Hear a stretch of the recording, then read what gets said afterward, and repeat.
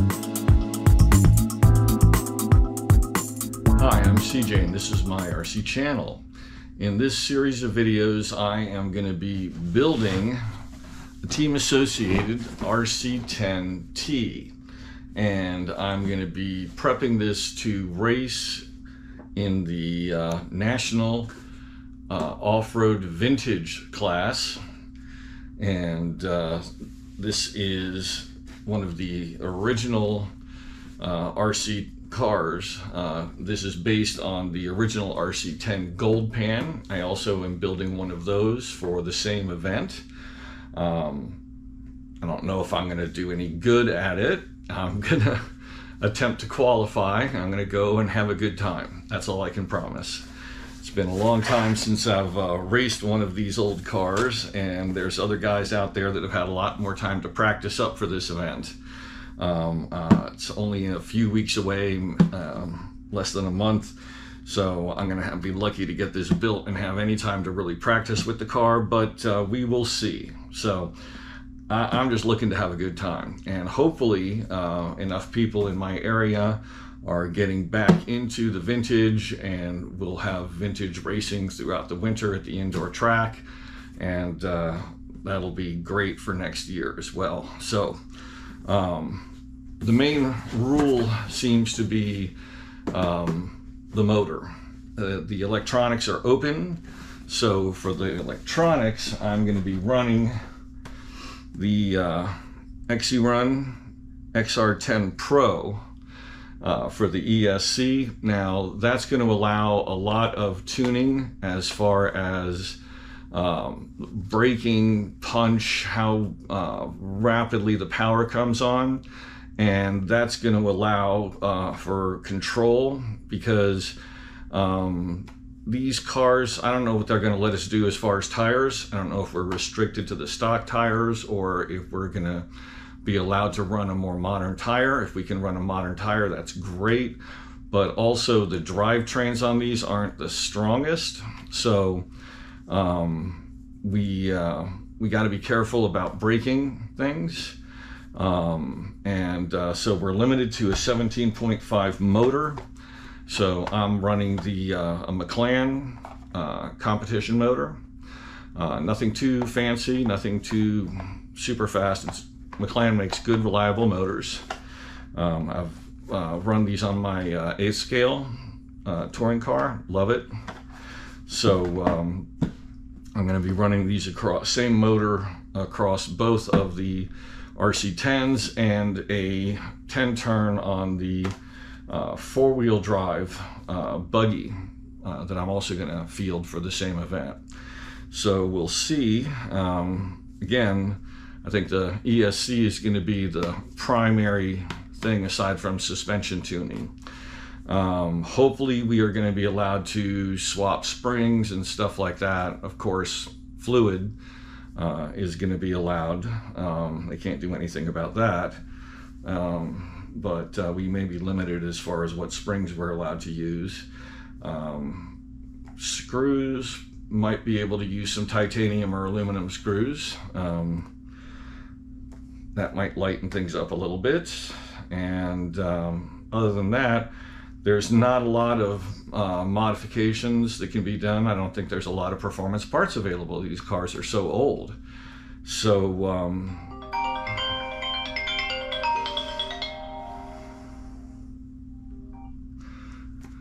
the best thing to do is going to be to do a really careful build. Use reamers at all of the pivot points. Make sure everything is smooth, everything works well. There's no binding anywhere in the suspension, things of that nature. Just a good, clean, accurate build. Tune the suspension as best as possible, and really work the ESC and the slipper clutch combination to make sure that the car accelerates well, brakes well, and doesn't doesn't have so much power that it either is hard to control, where it tries to fishtail when you accelerate, or you know, going to break things like, you know, axles and things like that. So we'll see. I'm going to cover the whole build for you, and try to cover some testing in the videos, and as much of the race as I can. I don't know if they're going to allow us to have cameras at the event. Hopefully they won't have a problem with that. So I'll do as much of that as I can. Well, thanks for watching. I hope you enjoy this series. Please click like, please subscribe. That really helps me. Sorry I've been out of the loop for a little while on videos. I'm going to try to get this channel going again at a good pace for you. So please try to support me as much as possible. Thank you. Okay, now in the last segment, I did not mention a couple of items. I did not talk about the servo that I'm going to use. There's one of my favorite servos is the ProTech 160 SS. It's their super speed servo. That one I'm going to be using on the 110.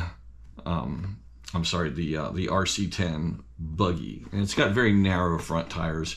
I use these a lot on two-wheel drive cars, and sometimes on all-wheel drive cars, like touring cars. But since this is a stadium truck, even though it's not all-wheel drive, I'm going to use their 160T, which is almost as fast as the 160 SS, but it's higher torque, and that'll put a little more oomph into the front tires on this, since the tires are a little bigger, and give them a little more push. Also, the ProTech aluminum arm. It's only about $8 or $9, and I got it because I know it's going to fit the servo. It's got two different mounting holes. I rarely use a servo saver because, especially with these servos, they are metal gear servo. They're very strong. It's far more likely that something in the suspension is going to break long before anything gets damaged in the servo itself. So I use those. Also, I went ahead and got a set of bearings. I would almost guarantee that they are not going to restrict us to using the stock bushings with these kits. Now, I did not go with something like a ceramic bearing. First off, I didn't see anybody that offered a ceramic bearing for these. There may be somebody, and you might be able to put together a ceramic bearing kit by buying individual bearings by size. I'm not sure it's really worth it. Might be worth it for like the transmission, but and the out drives, but I'm not sure if it's really worth it. But a bearing kit in general is definitely worth it. So I went ahead and got it from Fast Eddie. He makes good bearing kits, and so and no one else at the time that I could find was offering a bearing kit for this. And they also offered a bearing kit for the RC10 and a bearing kit for the Super Dogfighter. And it's interesting, I think it's a nomenclature mistake. He's got it for the Yokomo YZ870C as opposed to the yeah, he's got it here as 870. In the advertisement it was 807C, so I think it's a mistake on the website. But I went ahead and bought it anyway because the name was the same, the Super Dogfighter, and now on the package it does say the correct name, so looks like I am set. So I've got a bearing kit for all three of these vintage cars, so that's nice. So let's go ahead and open this box and start opening the bags.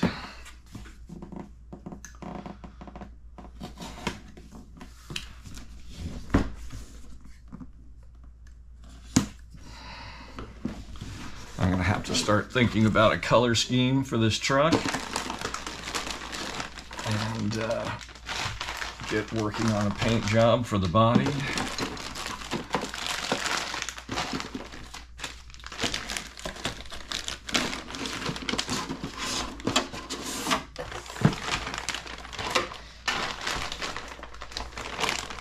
Might also have to see if I can order wheels separately.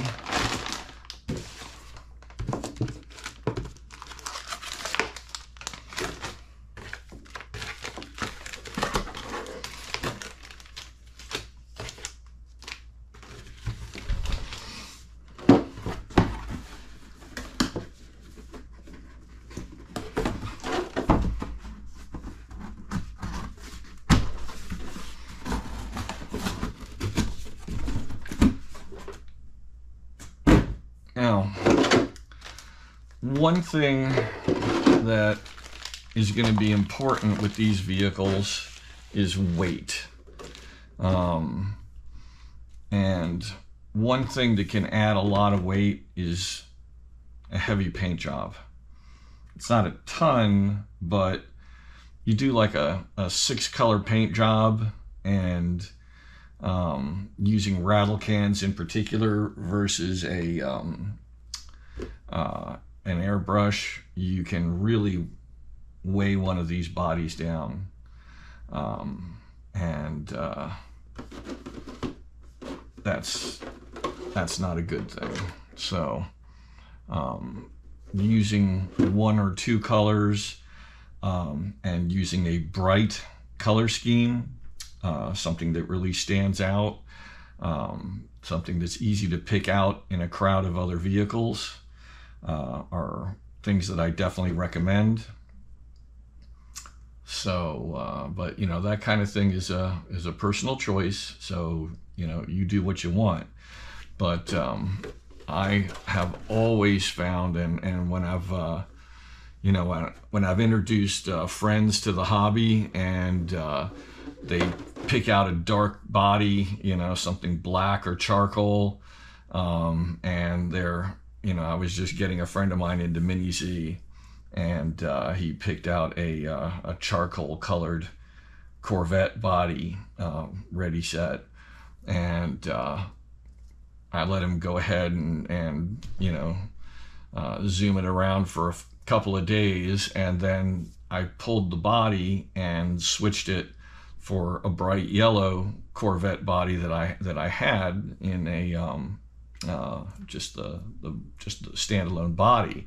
And so the car was exactly the same, and all I did was switch the body, and it's the same car, just the color was different. And he immediately started driving better and faster, and he was just shocked because he knew that it was the color, because he could see the car better, because the gray car was disappearing at times against the gray Mini Z track, especially, you know, further down track in turns. You know, the further away from him it got, the harder it was to orient it because of that color. And when it's going at speed,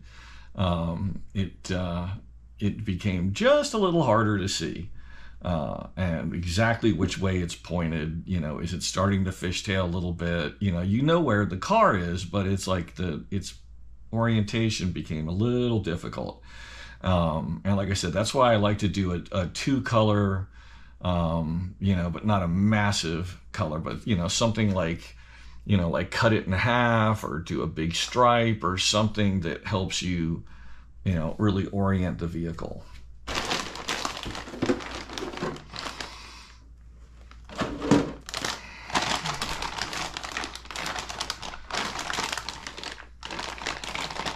So we have multi-piece wheels. Do they give us any kind of foams with these? Looks like not.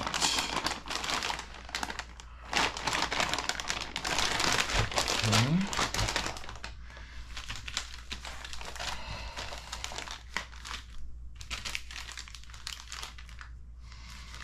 Servo mounts.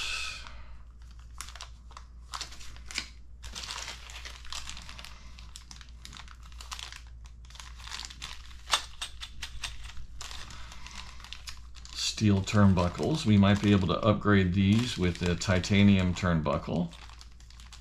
Just got to measure them out. Find a replacement.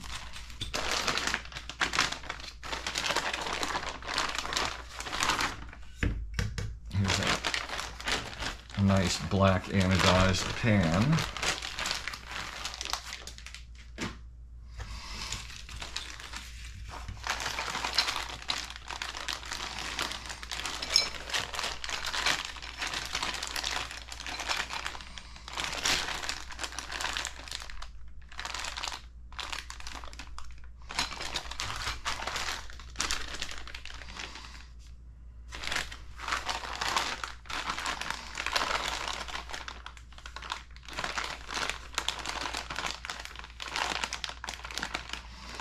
Now this is going to be the real tricky one here, the transmission.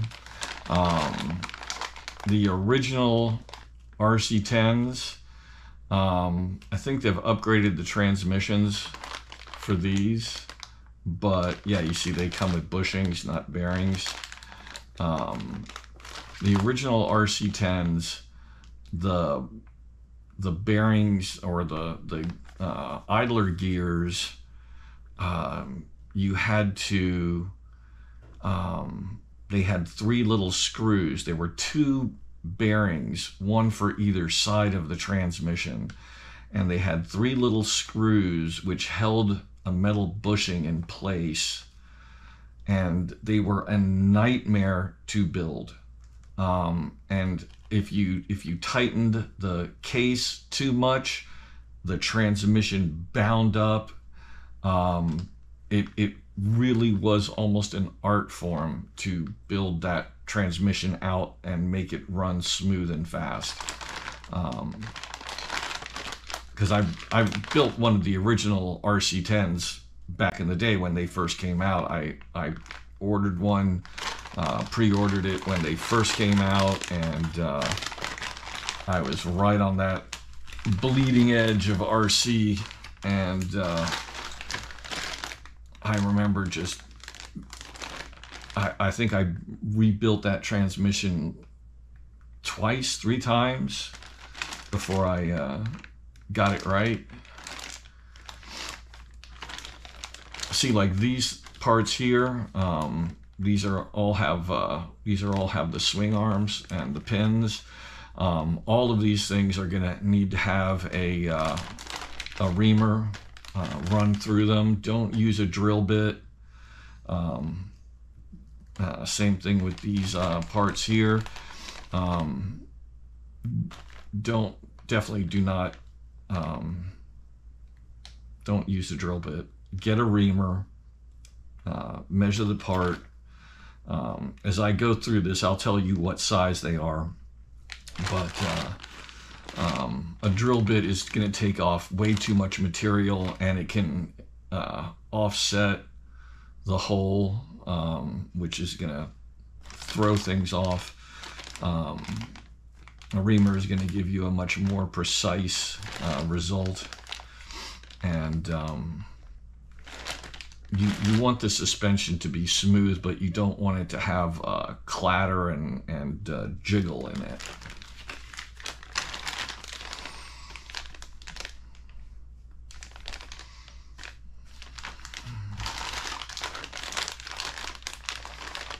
Here we have those beautiful gold anodized shocks.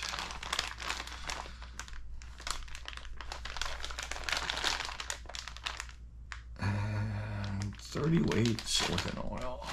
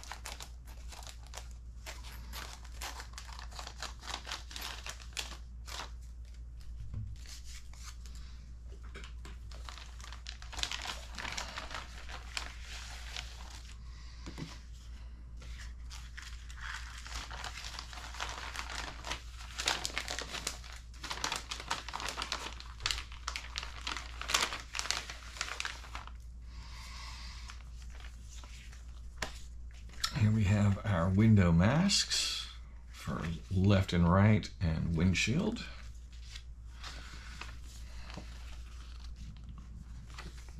Some nice stickers.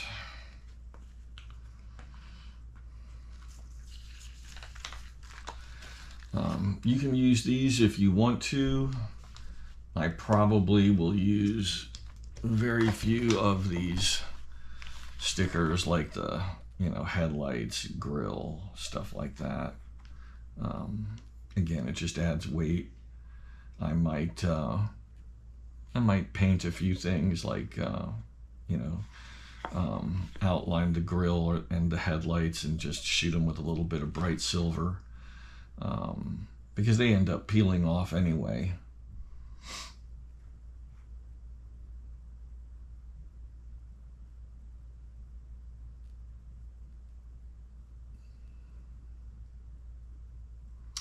We'll see how much effort I want to put into that.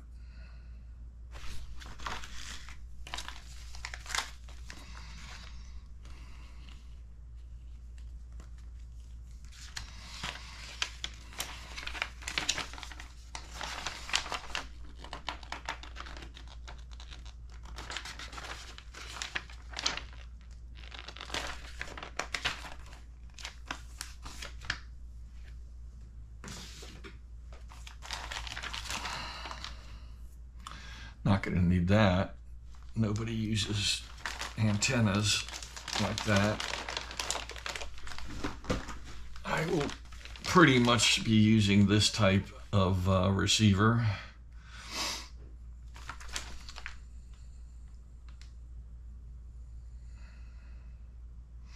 It's a low latency micro receiver. SPM SR2100 DSMR micro race receiver.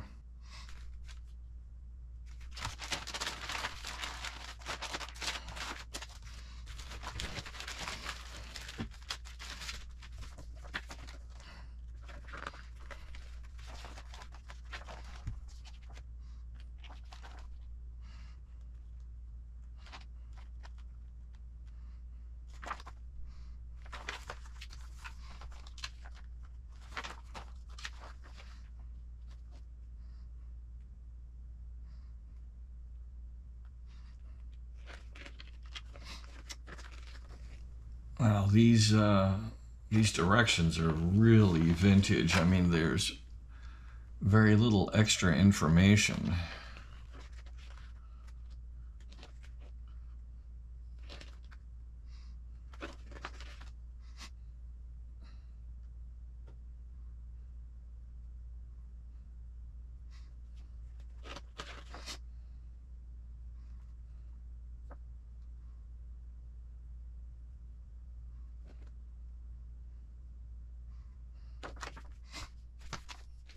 Okay.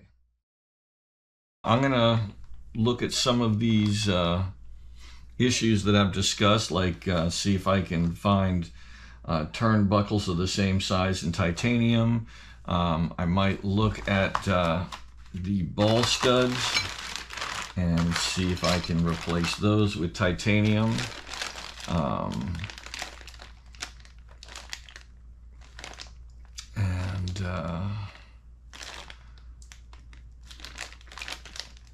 That would be the extent of it. I think I've got enough titanium and aluminum hardware that I could replace some of the other stuff in some aluminum nuts, that I could replace the steel nuts with aluminum lock nuts.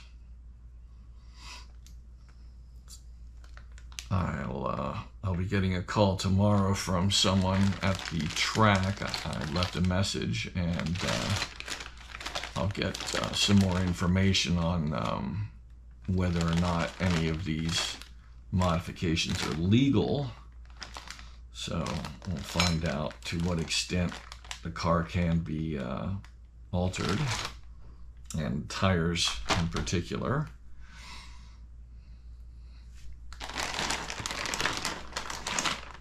Yeah, see, the the hex is an issue. Let's have a look in the directions. There may not be, oh, wait a minute. Yeah, see, there's no hex. So you may have to use tires that will fit on these rims.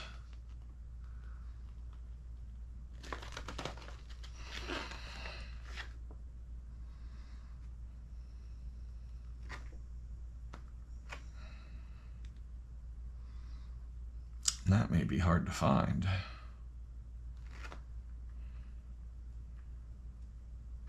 I have to go onto a couple of the chat boards and see what's available. Now the front wheels, you can use a lot of different options because it's just a pair of bearings and a shaft. The rear tire, though, you're not using like a 12mm hex. It's just a pin on an axle shaft, and the pin